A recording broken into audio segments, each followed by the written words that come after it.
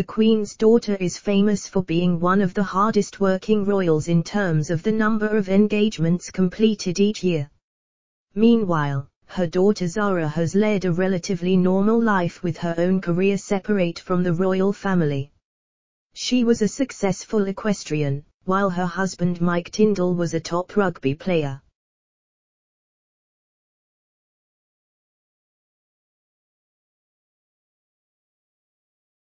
Zara once claimed she had asked her 70-year-old mother whether she would consider cutting down, but it was a very short conversation.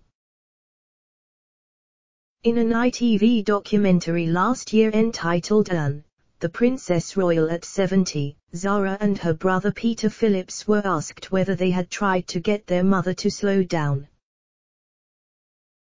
Zara joked, "I mean good luck."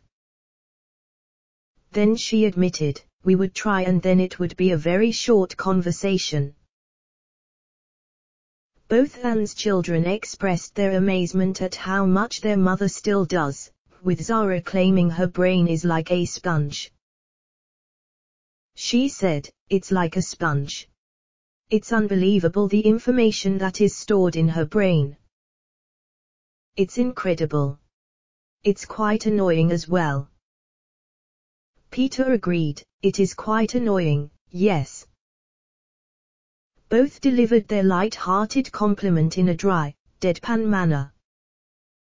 Anne's former private secretary, Captain Sir Nicholas Wright RN, appeared to agree with their analysis, emphasizing how Anne would read her daily briefs very carefully.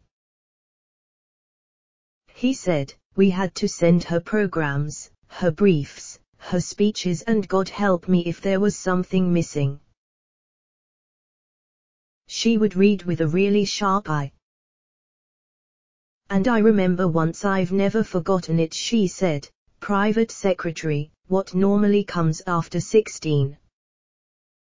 And I knew then that page 17 of the brief was missing."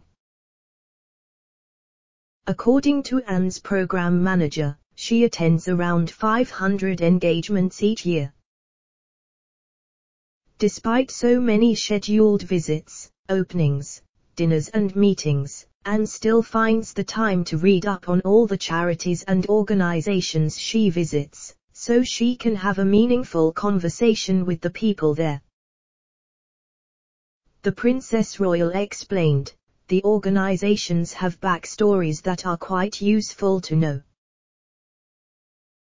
So that's the length of time people have been involved, the impact of what it does, etc." Anne's lady-in-waiting, the Honourable Madeleine Louloudis, noted how Anne manages to keep up her energy all day. She described how the Princess Royal gives everyone she is meeting the same amount of attention, whether she meets them at the beginning of the day, when she is fresh, or whether it is towards the end of her duties that day. Zara added that, when they all lived together at Gatcombe Park, Anne would arrive home after a long day of royal engagements and immediately go to do farm work. She said, she would come home from engagements and would be in exactly what she was wearing and her makeup on and stuff, put her welly boots and coat on and go to do her chickens and get her eggs.